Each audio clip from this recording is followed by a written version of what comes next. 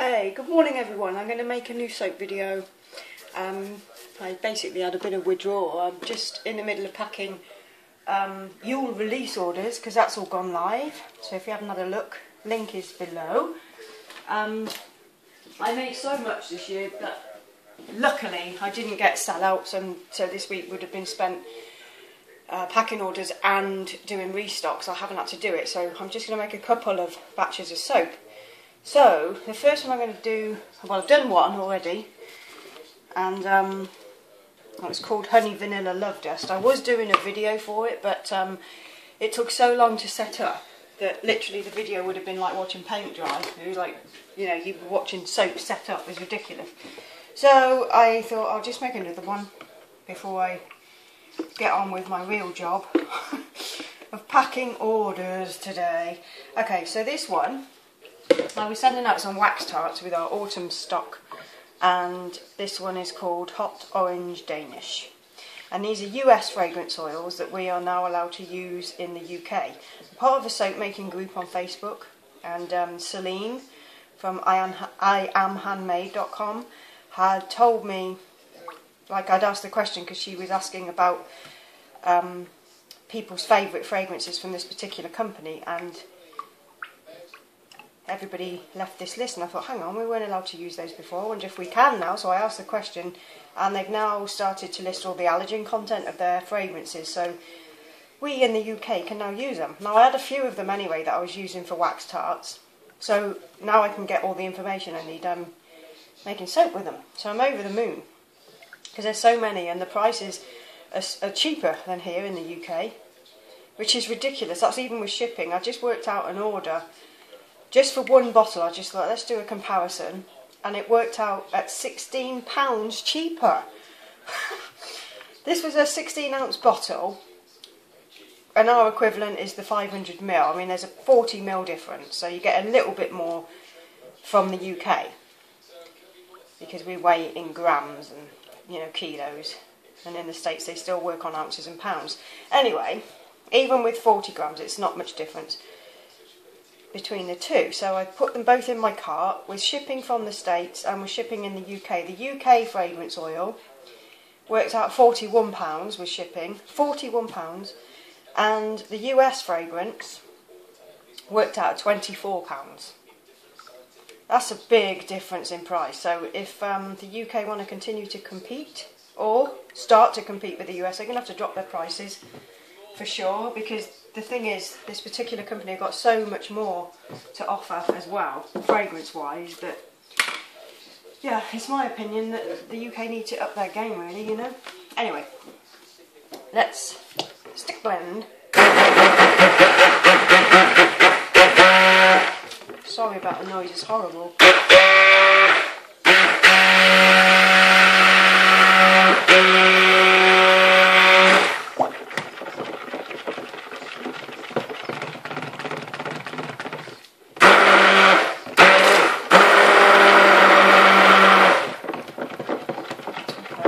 Like I think a faux funnel swirl today. See how that goes.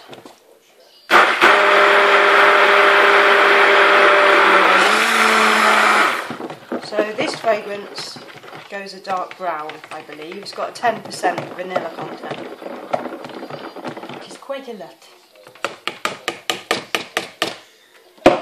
So I'm going to pour some off. I'm just going to get a little smaller jar.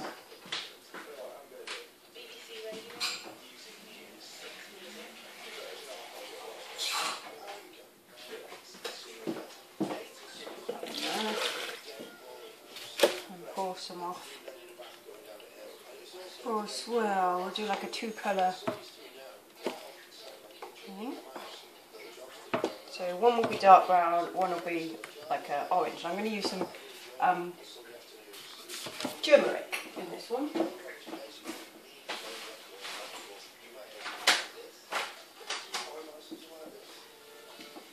So let me just colour this one up.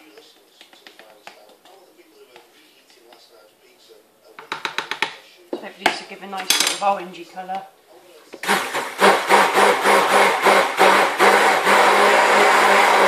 There we go.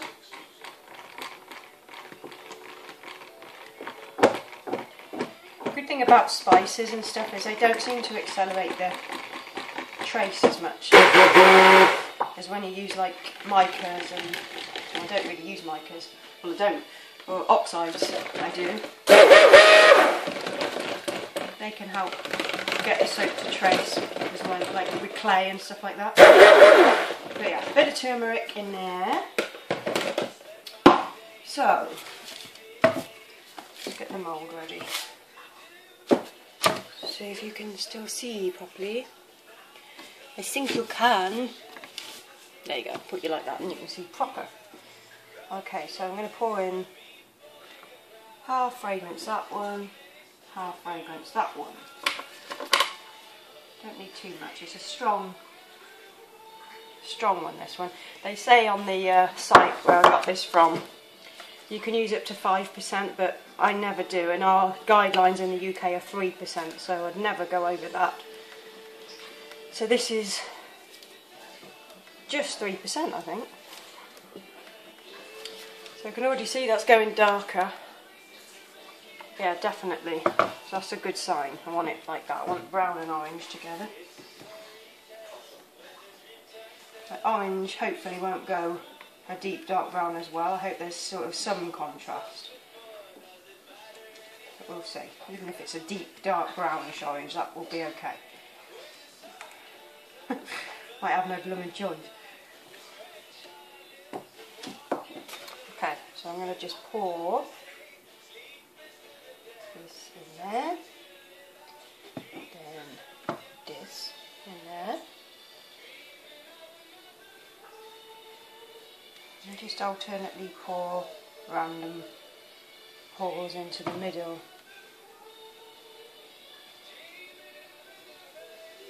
Years ago I used to do this with a funnel, but this is what they call the faux funnel, I think.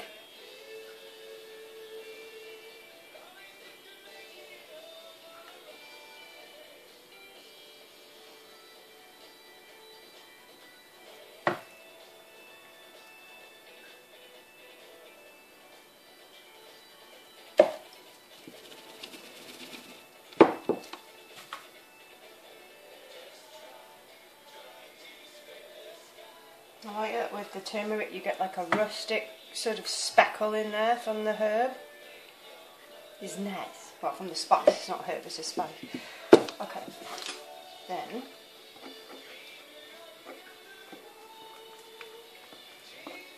I need to get this thickened.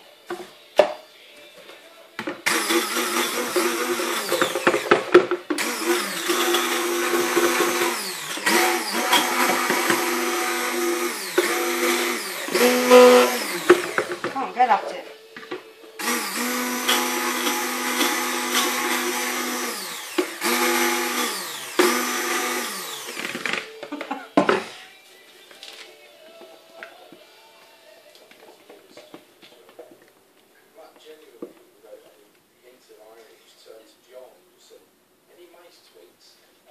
Just have a mess around now on the top, just to use up this batter. So inside we should have sort of like lines going all the way through the soap, but because this is just a small batch it won't be as noticeable as it would be in a large mould. So okay, leave a bit of that. I just want this to thicken up a lot more. If let me get another jug a minute.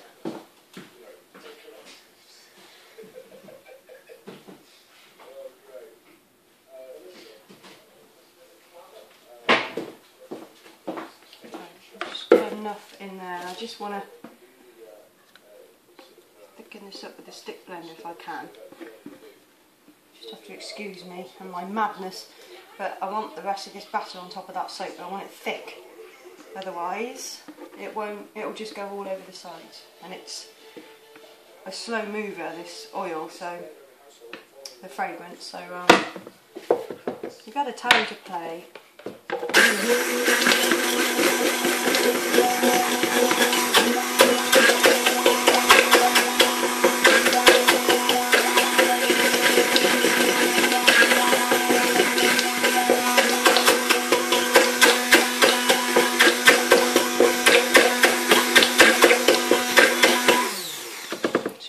there.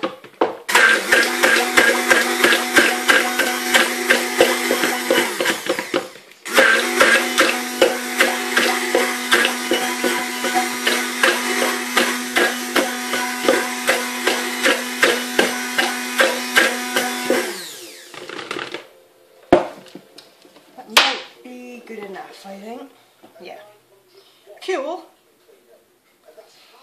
Worked. This looks like a sort of autumn coloured soap, doesn't it? Very sort of rich and dark. But this portion I'm putting on should go really dark brown.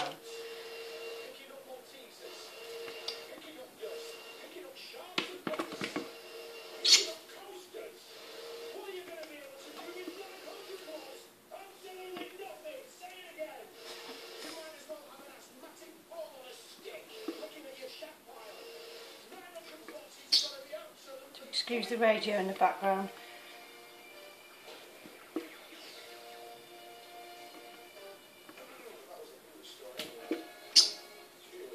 Okay, a little bit more of the orange drizzled over the top.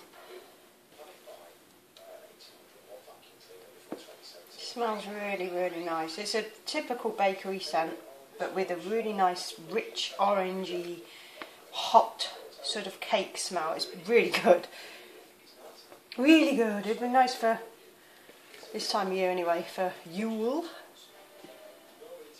Some nice little extras. So I'll continue doing these throughout the week, I think, and then in a few weeks we can have a little mini test batch release, which I've not done one for a while. The last one I think was back in the autumn. Hand's playing up again.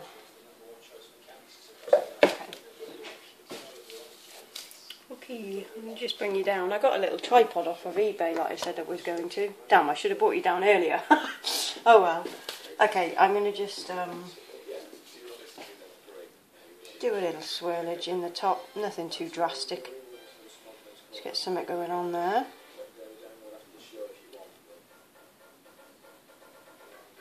And then I'm going to use some dried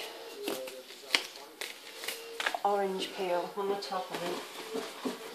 Just get those blobs off, because I know you'll be sitting there saying, "Get the blobs off! Get the blobs off! We don't like it. Everything has to look perfect."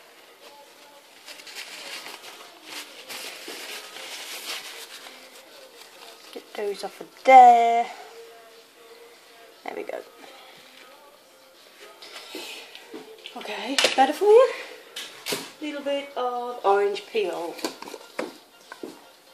Neil orange peel. Just over the top. Like that.